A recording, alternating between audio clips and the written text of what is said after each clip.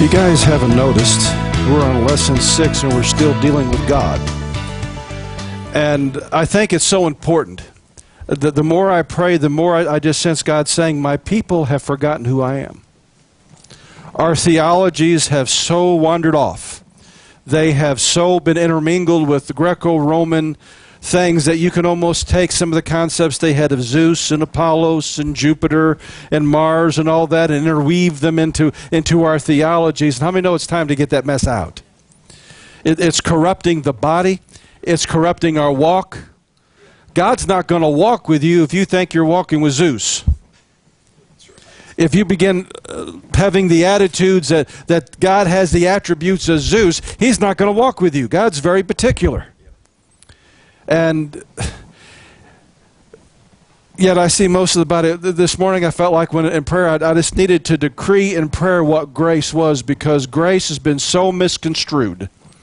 And I can't wait till we eventually get to that lesson. You're going to be shocked and amazed at what grace really is. It's almost the opposite of what we've been taught. I saw a bumper sticker the other day, and did you ever see those billboards that say, "We need to talk God," and has different ones? I saw one, I almost wanted to pull it off his back of his bumper and frame it. God says, "Quit using my name as an excuse for all the stupid things you do, God." And I thought, I like that bumper sticker. Because how many wrong things have been done in the name of God? Or, well, the Lord led me to do it. The Lord isn't going to lead you to do something stupid and sinful. Quit conning everybody and conning yourself and saying it's God. If we really understood His character, we wouldn't do it. I want to start looking at some of the attributes of God. I know we've been touching on them here and there, but I wanted we've been learning from God by how He reveals His names. Now, over the centuries, various theologians have defined these attributes in many different ways. For the purpose of this lesson, I'm going to use the ones that I was trained in. I find a lot of rabbis also referring back to the same things. These were defined by two theologians named Henry Thiessen and Vernon Dorkson. And many of these expressions you're going to understand or be familiar with. They break them down into two categories: the non-moral characters of God and the moral characters of God. The non-moral characters are His omnipresence, His omniscience, His omnipotence, and His immutability. His moral characters, which somehow or another we think the cross has abdicated. How many know they haven't? You can't change God. Is His holiness, His righteousness, His justice, His goodness, mercy, and truth. Those are the moral aspects of God. And you got to take both of them together to really begin to get a glimpse of who God is. This is the God that we're walking with. We're not walking with the God of the Greeks. We're not walking with the God of the Romans. We're not walking with Krishna. We're not walking with Buddha. We're not walking with all these. We are walking with the God of Abraham, Isaac, and Jacob. And He has defined who He is in His Word. Mary and I were talking the other day, and we have had our confrontations with the occult, and we have so watered down the name of Jesus that many times witches don't even flinch when you use it, because we have so watered down who He is. But you know what makes them nervous?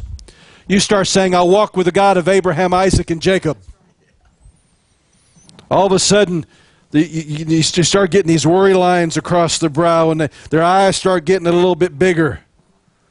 Because although we have watered down who Jesus is, no one's really watered down who the God of Abraham, Isaac, and Jacob is. We actually have theologians telling us that we don't walk with that God anymore. Excuse me. I am not walking with Apollos. I am not walking with Mithra. I am walking with the God of Abraham, Isaac, and Jacob. And Jesus is the God of Abraham, Isaac, and Jacob come in the flesh. We have just forgotten the first time He came as Yahweh to show His grace. The second time He's coming as Elohim to show His justice. And if you say, "Oh no, Jesus is love and hugs," open up the book of Revelation, try to find love and hugs. Come on. And you got to take both expressions of Messiah together to get a balanced picture of the God of Abraham, Isaac, and Jacob.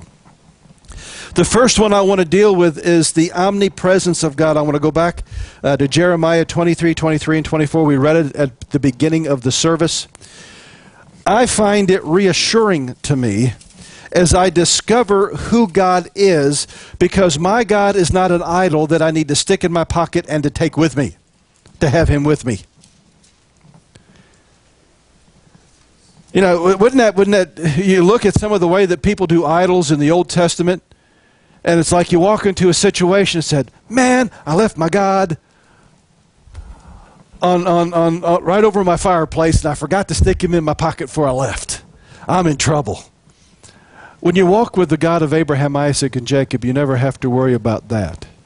He cannot be contained or symbolized by an idol made by hands.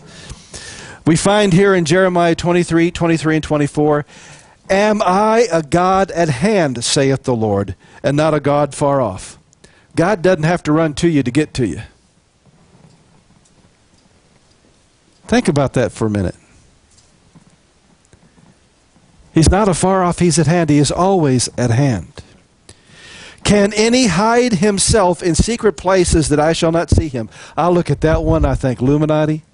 You think you're tough stuff. You think you're in these secret bunkers and these palaces behind guarded walls, trying to plan the demise of planet Earth and to take them away from God, and you don't think God's already there. That's why in Psalms chapter 2, God can say, why do the heathens rage and the kings imagine a vain thing? Like they're going to conspire and come up with a plan that's going to throw God off guard. God's got this. God's got Lucifer under control. If he's got Lucifer under control, don't you guys realize that God's got Lucifer under control? In Isaiah where he said, no weapon formed against me shall prosper, but every tongue, we always quote that. We forget above that. He said, I created the destroyer. I created him. I can control him. That's why no matter what weapon he comes up against, it will not prosper against you, because I created him, and there's nothing that he can try to put together that I don't already know about. The Illuminati cannot get enough illuminated to outplan God. And I believe in the last days, guys, and I've been really praying this for Israel. I have been praying that some Elishas and Elijahs would raise up in Israel that are spirit-filled messianic believers. God told me years ago that right now, to be a messianic believer in Israel is kind of a not so much welcome thing because of all the different conflict that has gone on with Christianity. They think that they have kind of betrayed a lot of things. God told me that in the end of days, that when prophets in Israel begin to raise up, that there's nothing that Al-Qaeda or anybody else can plan, that there's going to be messianic, spirit-filled prophets that are going to raise up and say, this is what these kings are planning against Israel. And Israel's going to start learning, hey, Joe down the street said this and it came to pass, and he said he's walking with Yeshua. And Yeshua's starting to call out what these bad guys are doing. And when you want to talk about an intelligence network, it makes the Mossad look like they don't know anything of what's going on when God begins to speak through his people, because there's nothing he doesn't see. There's nothing he doesn't see. Remember us talking about that he is Yahweh Ra'ai, that I am the God who sees? He takes that seriously. He does, and there's nothing hidden from him. God not only sleeps, I don't think he ever blinks. He doesn't miss a thing. Then he goes on to say, do I not fill heaven and earth, saith the Lord. Now, we need to understand this omnipresence of God. David kind of wrestled with it in Psalms 139, 7 through 10. He said, where shall I go from thy spirit, and whither shall I flee from thy presence? If I ascend into the heavens, thou art there. If I make my bed in hell, behold, thou art there. If I take wings of the morning and dwell in the utmost parts of the sea, even there thy hand lead me, and thy right hand shall hold me. You can't run from God. You can't run from him. But how many know that, if you're a Christian, you're not trying to run from God? But it's an assurance to us that no matter what situation I walk into, he's already there. He's already there. You don't have to wait to bring God with you. The great doctrines of the Bible, they define, they give us additional insights into the omnipresence of God. It says, by the omnipresence of God is meant that God is everywhere present. This attribute is closely connected with the omniscience and the omnipotence of God. For if God is everywhere present, he is everywhere active and possessing full knowledge of all that transpires in every place. But one of the interesting things since we developed our theology is how many know science and physics has discovered things since some of these old theologians have tried to put things together. Our understanding of the universe is expanding. Einstein brought in a concept that he defined time as the fourth dimension of our existence. It's the same as height, width, and depth. It can be measured. It can be felt. Time has a beginning. Time has an end. And therefore, in physics, when you talk about space, you can't talk about space without it being space-time, because that is a part of our existence. And so our understanding of the omnipresence of God has to go beyond just space. This is where it gets fun. God fills all time the same way he fills all space. God's not waiting for time to transpire.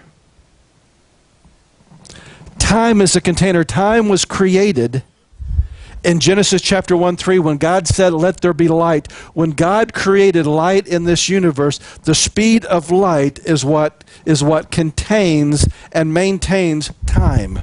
That they have already hypothesized that if you could go beyond the speed of light, you would cease to be in our dimensional reality. You would actually step outside of time.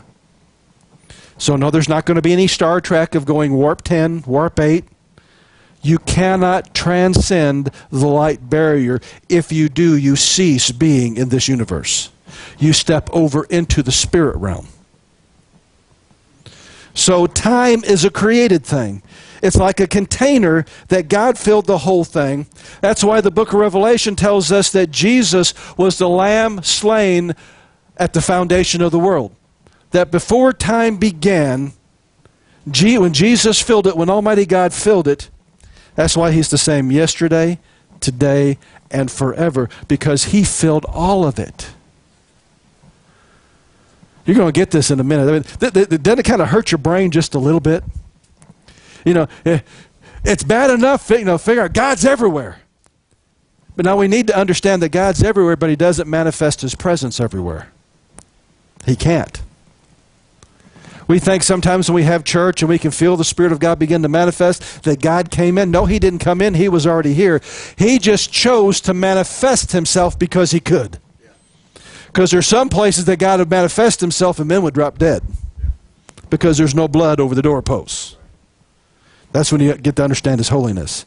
God is always here. What we're after is God getting to a place that God can manifest his presence in my walk and in my life by walking in his ways.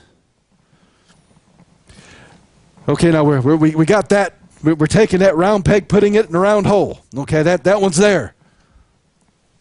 But to think that God fills all time.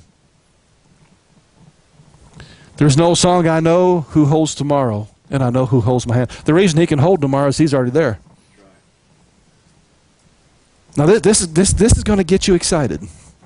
How many know that you need God's provision, God's protection, a lot of things tomorrow? Okay. Now this will help you understand the ways of God, because we have to walk linearly through time. And how many know Lucifer has to walk linearly through time? It was probably a shock to him when God created it. And when he did, he stuck going through it one way. Because if he could move back the other way, he'd try to go back and undo the cross. He can't. He has to move through it the same way we do.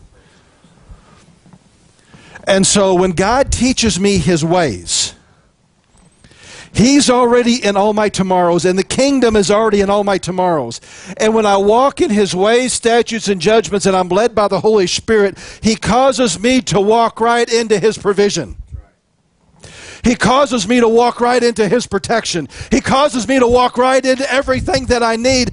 But when I sin and miss the mark, part of the purpose of sin is to get me off course so that I miss the provision of God. How many times have we missed his blessings because we got in the flesh? And then we want a miracle. You know what that miracle is?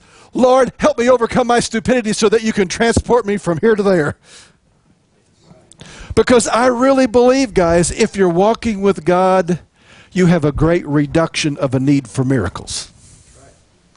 That's right. A miracle is finding yourself in a pit needing to get out. Walking with God is God causes the devil to fall in the pit. You just step on over and go on. Do you see where I'm coming from? And we have churches today that have altars full of people begging God to overcome their disobedience because they would not walk in His ways, and they missed His miracles, and they missed His blessing, and they missed His provision time and time and time again, to where they get to the place that it is crunch time, that they've got to have something to overcome all the misses that they have done. That's not God's perfect will. That's His permissive will. But when I understand how God fills time and space, His commandments make sense. The whole concept of walking, that's why I call this series Paths to Walk In. Because when I'm walking with Him, I walk into blessing, I walk into provision. Yes, I may walk into some challenges. Because God needs to burn something out of me or burn something into me. He has to allow me to learn things. But if I'm really walking with Him, I walk in His best. Because He's always there. Guys, this is so reassuring to me, because I've walked into some hairy stuff before. I've walked into some hairy stuff because of my disobedience at times, and I've walked into some really hairy stuff because of my obedience. And it's like, whoo, God, I'm so glad you're already here. I'm glad that you're already here and you've taken names. You've set things in order. I know one of the things that has helped with Mary and I whenever we're traveling or anything is say, God, just go before us and prepare the way, and help us be sensitive enough to go in only the footsteps that you have ordered for us. Doesn't that make more sense? Of the footsteps of the righteous are ordered of the Lord? Why? He's trying to get you to connect the dots, and every dot's either a protection, a blessing, understanding, wisdom, something. And He's trying to get you from place to place to place to place so that you begin putting on you the things that you need and receiving in your life what you need to walk with Him. That's right.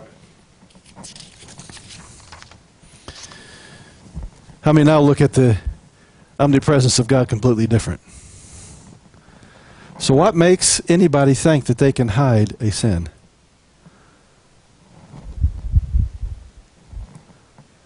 I may be able to hide it from Chuck, but I can't hide it from God, and Chuck's not the only one I'm answerable to. That's right. Dan's not even the one I'm answerable to. It's Almighty God. It's Almighty God. And if He sees all, that's why when you sin, you run to Him, because He knew already. That's right.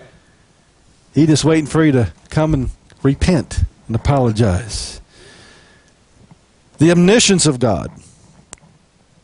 The omniscience of God in the great doctrines of the Bible is defined as God is a spirit and as such has knowledge.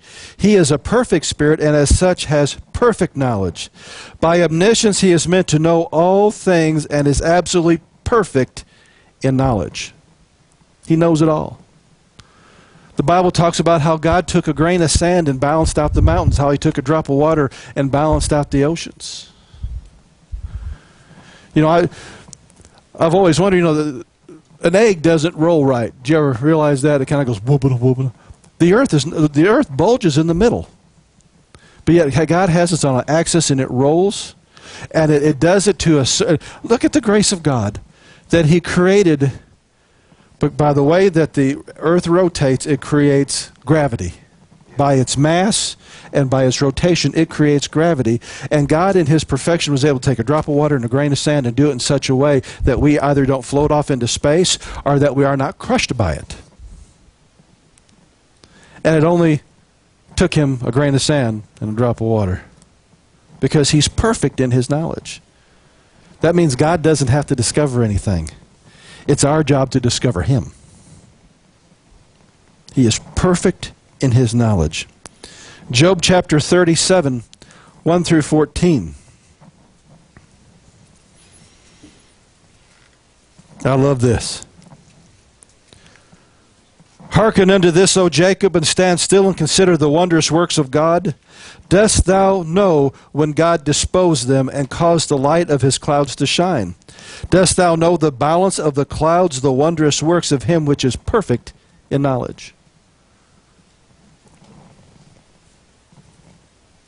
Now, I'm going to bring it home just in a minute. We need to understand the perfection of God, that he knows everything in perfection. Romans chapter 11, verses 33 through 36 says, "Oh, the depth of the riches both of the wisdom and knowledge of God! How unsearchable are his judgments, and his ways past finding out! For who hath known the mind of the Lord, and who hath been his counselor?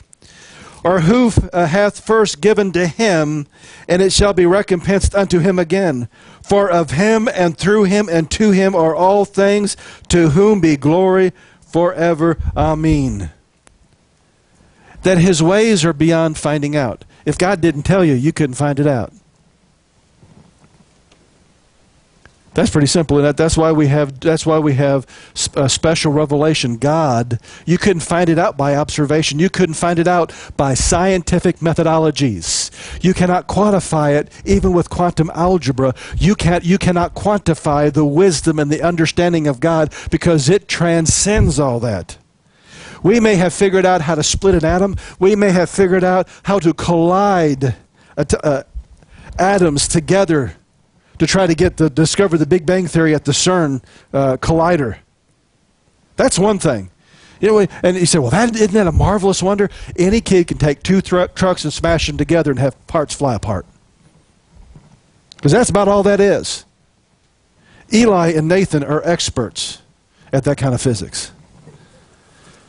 These guys are just bigger boys with bigger toys, and they need $4 or $5 billion to be able to do it with atoms. But any kid can do it with a Tonka truck.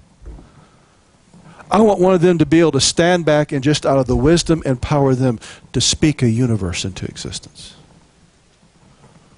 Can't do it. Why? Because you cannot quantify it.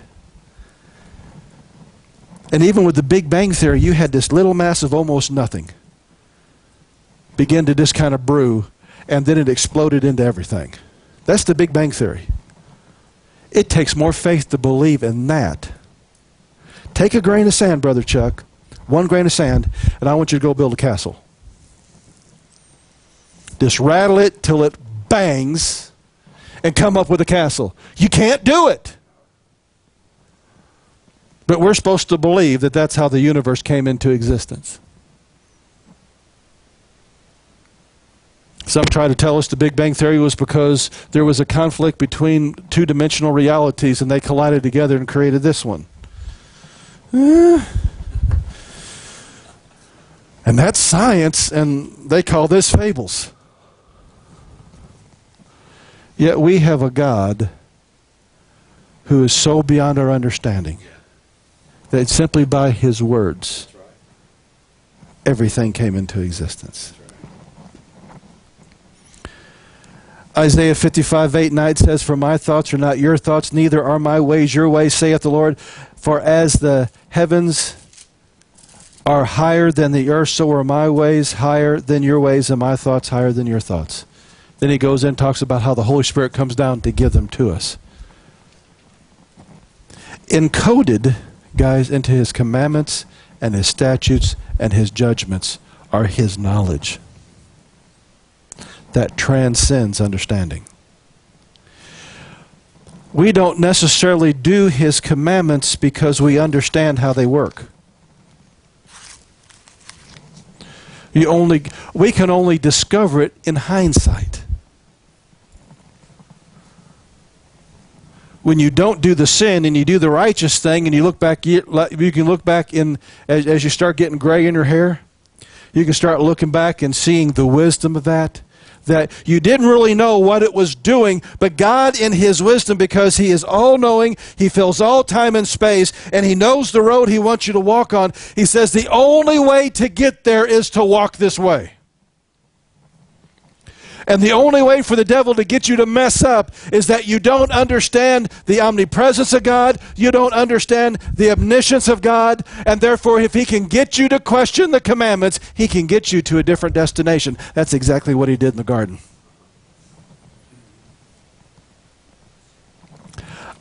Many times, that's why the Bible says, taste and see that the Lord is good. You cannot rationalize and quantify how good God is until you actually experience God.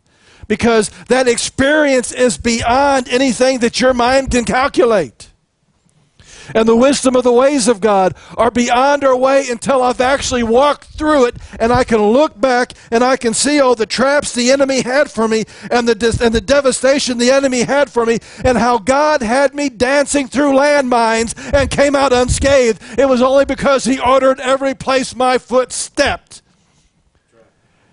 And then I realized that's what his commandments, his statutes, and his judgments are all about. That you can dance through the landmines of the devil and come out on the other side with a song in your heart, unscathed. I'm going to start looking at the commandments of God a little bit different this morning. They're strong. They're powerful. I like what the rabbis teach. When you read in the Hebrew over and over again, it says, we will hear and we will do. When they met with Moses on Mount Sinai, we will hear and we will do. We will hear and we will do. But there's one that it's reversed. Now, you don't see it so many times in the King James, the modern translations, because our non-Hebraic mind can't grasp it. They just translate it, we will hear and we will do. But the rabbis know, especially with the Torah, every word, every letter was breathed of God, and it's in a strategic place because God dictated it word for word for Moses. And they said, why was this reversed? Why did the children of Israel say, we will do and we will hear? And they pondered that. Let me tell you something. The rabbis understand that they're trying to walk with a God who's almost unknowable if it had been for him giving us a word. And so they will spend centuries pondering things. Centuries. And we think we can get her done in 5 minutes. And one of them finally, the illumination of God, the light of the Holy Spirit came and goes, I understand now. Because sometimes with the ways of God, you could only hear it or understand it after you've done it. And so true hearing comes from doing.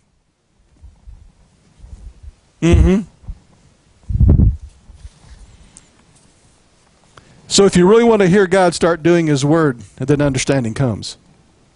Because we're dealing with a God that we cannot quantify. The next one, and this one is extremely important, the immutability of God. The immutability. Holman's Illustrated Bible Dictionary defines the immutability of God, the unchangeability of God in Bible and biblical theology. God is described as unchanging in his nature and in his character. This includes God's presence, purpose, and promises. He's unchangeable. It goes on to say Psalms 102, 25 through 27 contrasts God's unchanging nature with that of the created order. Numbers 23, 19 and 1 Samuel 15, 29 indicate that God changes neither his plans nor his actions, for these rest on his unchanging nature. James finds assurance of God's future blessings is that in God there is no variance of or shadow cast by turning. James 1:17. After referring to his constant patience, long-suffering, and mercy, God concludes with a general statement of his immutability. And that's found in Malachi 3:6. For I, the Lord, change not. And I like it goes on and says, therefore you sons of Jacob are not consumed. I think it's very interesting that he used Jacob, not Israel. Jacob was the conniver before God changed his walk. Listen here, you bunch of surplanters and connivers, the only reason that you're not consumed is I don't change. And if there's hope for that, there's hope for me. I find great comfort in Jacob. It goes on to say God's immutability is a great source of comfort to the believer. Whereas God is constant in his wrath against sin, he is equally constant in his forgiveness in response to faith and repentance. God's immutability grants the assurance that he who has started a good work in you is able to carry it on to completion. I like that. The plan that God had for you, if you walked with him, he'll bring it to pass. The only time that God is forced not to bring it to pass is when you quit walking with him. Sometimes it's delayed. Why? Because God's right back where you left him as far as his plan, because you stepped outside the path. In a world that is in constant change, the believer finds peace in a God who does not change, knowing that truth and values are grounded in the nature and the character of an unchanging God.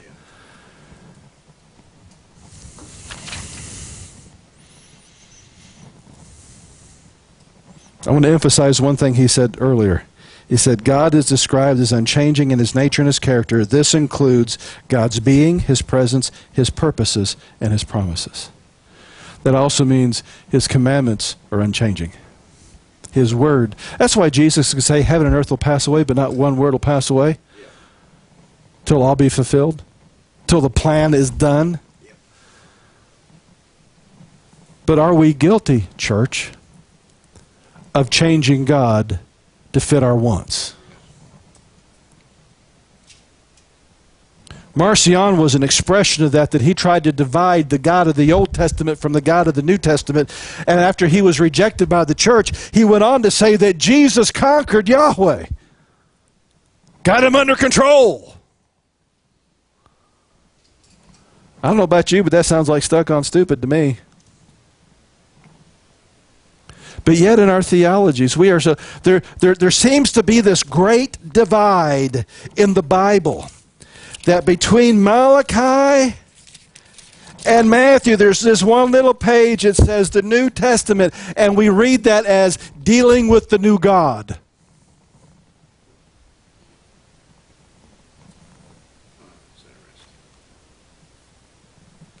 And if you have that theology, then you just done away with God's immutability.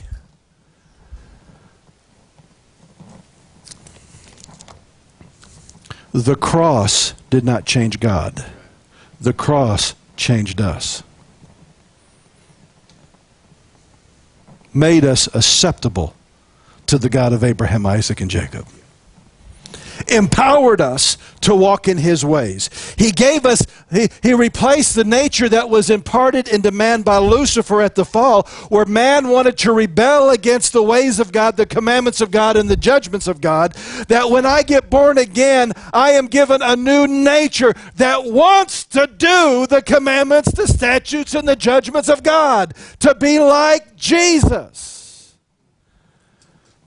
Jesus was the perfect Hebrew. He was the perfect Jew. He kept all the commandments perfectly. That's why he was without spot nor wrinkle. That he was that perfect lamb, that there was no spot, there was no imperfection in him anywhere. And then the Apostle Paul says, we are predestined to be conformed into his image. And yet carnal theology, hellish theology, makes Jesus something completely different. Greasy grace is paving the way for the Antichrist. And we're going to get into this a little bit later, but we need to understand the Antichrist is doing well in America today. Everything is an Antichrist system. And much of the church has an Antichrist theology. Because it's all about self. When Lucifer fell, he said, I will, me. How can you look at the God of the universe and be still caught up with you? I mean, I've had people stupefied, if you will, by a sight of a mountain range or a sight of a sun coming up over over the mountains. I remember one time when I was in the military over in Germany, I got to go into the Swiss Alps with Young Life. Got to take a little leave, and they said, Mike, you got to see this. And so we're sitting there drinking Swiss coffee in the Swiss Alps at this resort, and I watched the sunrise over the mountains, and it just exploded over the snow. And I was like a little kid. Do it again, God. Do it again. And you were almost stupid. It was so beautiful. You were taken back and went. You wouldn't want to change that a bit, would you? It was so beautiful, so marvelous, so magnificent. And if you'd ever get a glimpse of the God of Abraham, Isaac, and Jacob, you would feel the same way. But because we have never looked at him, because we have never seen him in the Word, and we have a distorted Jesus that gives us a distorted view, then we think we have the freedom of rearranging the landscape and the furniture until it's acceptable to this carnal flesh. And what you have done is you have made an idol. And it is an idol that is closer to Baal, that is closer to Apollos, that is closer to Jupiter than it is the God of the Bible. And that's the Jesus that is being preached. Let me tell you something, there's a fine line. The Apostle Paul was so adamant about it that he said in Galatians that if you're preached a salvation other than accepting Christ and you're thinking that circumcision is going to get you saved, you have heard another gospel. You've been preached another Christ. And if that little distinction, that little bit, would cause the Apostle Paul to say, who has bewitched you? How would he look at the church today? And he said, you're not only bewitched, you're the one stirring the cauldron.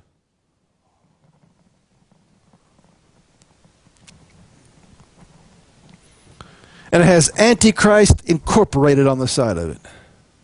Materialism. You walk with a God like this, you don't need stuff to make you feel better. All it takes is His presence. God can give you stuff when the stuff doesn't take you. But the moment that the stuff begins to overtake you, it becomes a temptation. That's the difference between having stuff and having it as a blessing. And there comes a time when the affluence, you start looking at the affluence and the blessings, and that begins to replace God, that it becomes a temptation and a snare and a stumbling block to you. And let me tell you something right now, America can't even hardly stand up because it has stumbled so often. The church in America has stumbled for so long. Because what makes it a great church? Well, they got a bowling alley. They got a Starbucks. Or a Seattle's Best. I like those better. They'll have Seattle's Best right there. That, you know, you walk into church and they give you a free coffee. Oh, I just feel the anointings here. Oh, there's so many people. Guys, I can turn on Christian TV and hear guys that are preaching the greasiest grace that I ever heard, that their churches are the size of auditoriums. Because the Apostle Paul warned us in the last days, they will heap upon themselves teachers because they have itching ears. It's okay. You can sin. It's okay. You don't have to straighten out your life. Go ahead and just say this little prayer. You get your golden ticket into heaven, and you never have to really walk with God. If you never have to really walk with God, you're not going anywhere except where the devil wants you to go. That's right. And then we have those same people say, well, God led me to do this. No, He didn't. Because I've seen them say, God led me to steal this money, or God led me to leave my wife and to go after some other woman. God, this over and over and over again. That's why that bumper sticker earlier this week just shouted at me. God is saying, quit doing all this stupid stuff and using me as an excuse to do it. I didn't lead you to do it. The gods you created are empowering what you're doing. I just kind of wonder how big John the Baptist congregation was before he had kind of really exploded on the scene. I remember years ago, and this was so far back, I don't even call that stuff preaching. I was so wet behind the ears, had waterfall going up. But I was preaching in this little storefront in Illinois, and every Sunday morning there was a dog came in, sat right on the front row. And I look back at that now and say, I wonder if he was a part of John the Baptist congregation before he kind of exploded on the scene. There was a couple of coyotes and a couple of scorpions, and A couple other things that he used to preach to until people finally started showing up. But all that is in the timing of God. And when it did, how many know that John the Baptist really wasn't that popular? He was preaching the truth. And because he was unwilling to compromise on the truth, it cost him his head. And yet we think if we're walking with God, the whole world's going to love us. You're not greater than your master. I should not worry about what the world thinks about me. I need to worry about what the God of Abraham, Isaac, and Jacob thinks about me, and how he's walking with me, and how much that I am walking in his truth, because that, when it's all said and done, that's all it's going to matter. Because there's coming, I'm going to say this. There is a propensity of man to need to worship. We know that this is the kind of God that we need to worship. We know that. When we refuse to worship him, we will worship anything. And we see it in politics. There's adoration and worship of a guy running for office.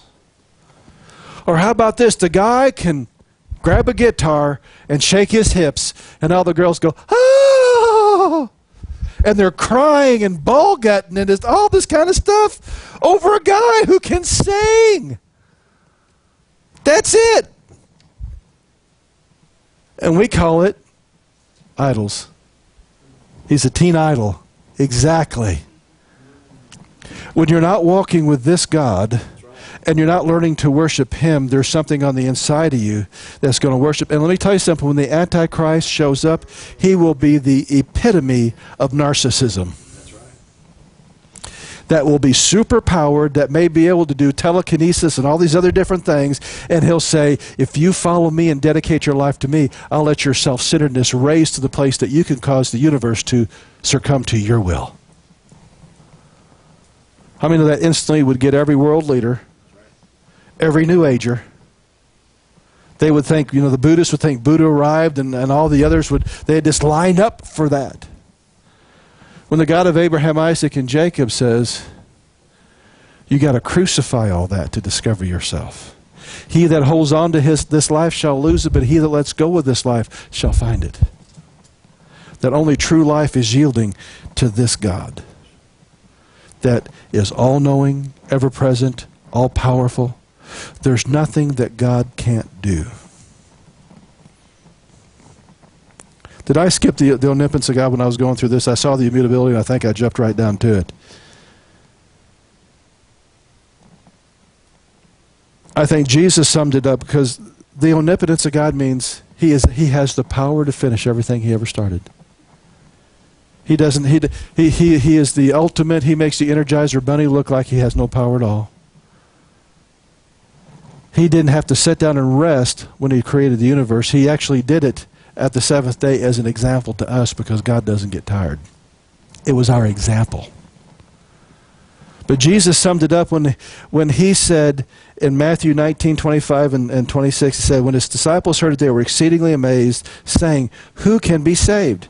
But Jesus beheld them and said unto them, with men this is impossible, but with God all things are possible. You see, God's in perfect balance. Wouldn't it be horrible to know everything and be everywhere but not have the power to help when you needed to? Wouldn't that be frustrating? Genesis 18:14 says, is there anything too hard for the Lord? At the appointed time I will return unto thee, and according to the time of life, and Sarah shall have a son. Is there anything too hard for the Lord? What has God spoken to your life? What has God promised you? And let me tell you something, if it's been delayed, now sometimes it's just waiting for the right time. How many know John the Baptist, until it was time for him to come out of the desert, he was in the desert. And sometimes we struggle with that. Well, I've been in the desert an awful long time. God says, this, hold on, time's coming. But at other times, we have wandered off from understanding who God is, and we have delayed the time. But let me tell you something. Because it was delayed, does it mean it was too late for God to do? No, because when God started walking with you, he knew that you were going to delay the walk when he started walking with you, because he watched you delay the walk before you ever came out of the womb. He knew it the minute he talked to you. He knew it. He knew it the minute that you were conceived, your whole life, and how he was going to plan it and how he was going to do it. It may seem delayed to us, but if we'll get right back with him, he'll bring us and empower us to do those things, because there's nothing too hard for God to do, because when God called you to do it, he knew everything that you were going to do before he called you. He's been there. He's done that. He not only has the T-shirt, but he's the one who powers the factory to make the T-shirts.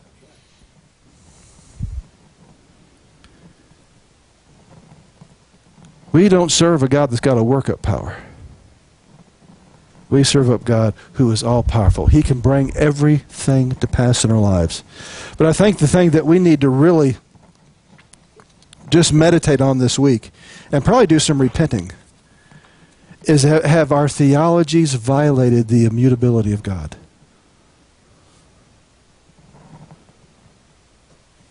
If you start talking about the New Testament God as different from the Old Testament God, you have marred the image of God. You start talking about his commandments have been done away with, you have marred the image of God. Because if God uttered perfection and that commandment was perfection when it was uttered, then it can't change. How many know thou shalt not commit murder is still a good idea? Thou shalt not bear false witness is still a good idea. Do you know I've actually had a minister stand in my office one day and tell me I don't believe in the Ten Commandments anymore. And I thought, my.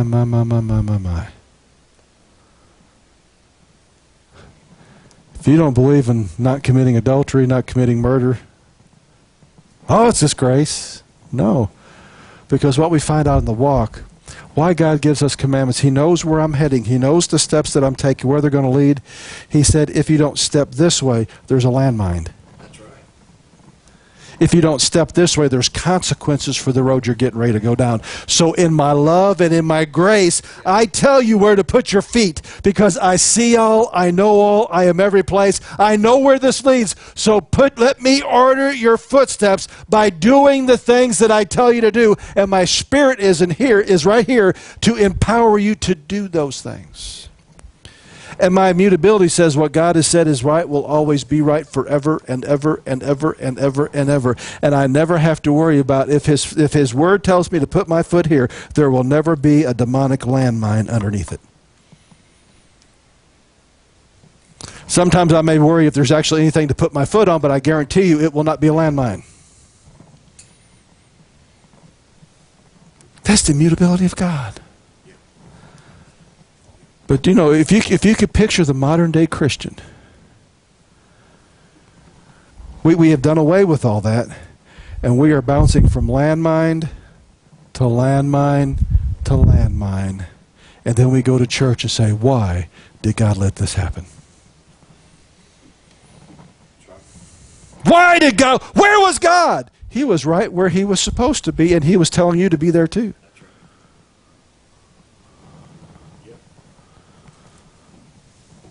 But if we don't understand the character, the attributes of God, then our theology gets all this warped out of shape, and then we start making excuses, and we make all these different theologies to explain away our experience, maybe, and not ever questioning, well, maybe what I experienced wasn't the perfect will of God because of my own orneriness and my own disobedience and my lack of repentance and my theologies that are wrong. So instead of telling people to repent, we tell people how to have authority over the devil.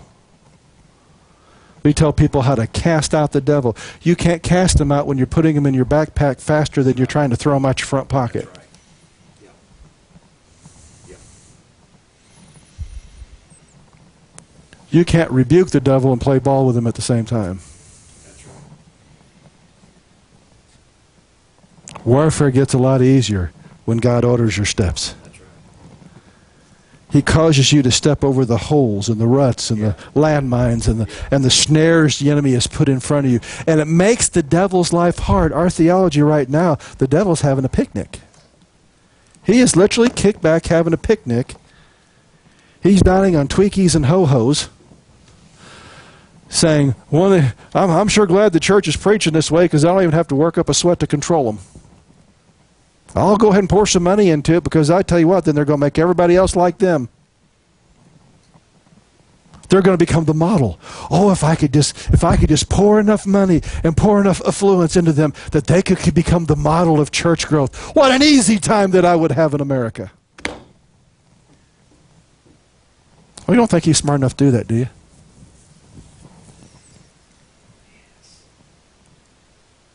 Just bless him. Well, I know he's a God because he drives a Lexus. Got 4 of them. Well, that's got to be God. No. Jesus didn't have a donkey to even ride on till there at the very end, had to borrow it. He said, well, maybe he liked to walk. Back in those times, riding on a donkey was a sign of wealth. The common man, the one without wealth, walked everywhere he went. And see, by our standards of ministry today, we would reject Jesus.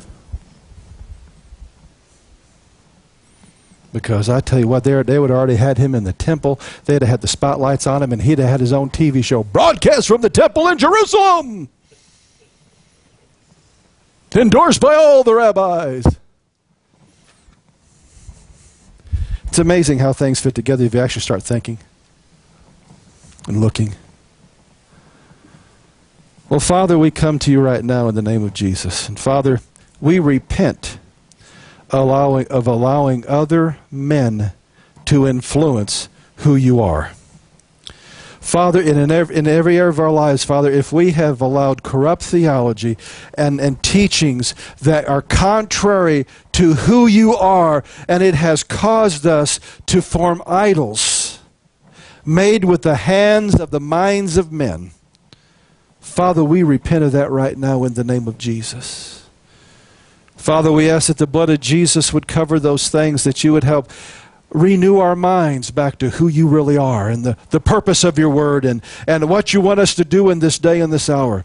Father, give us the grace to have the fortitude to recognize we were wrong,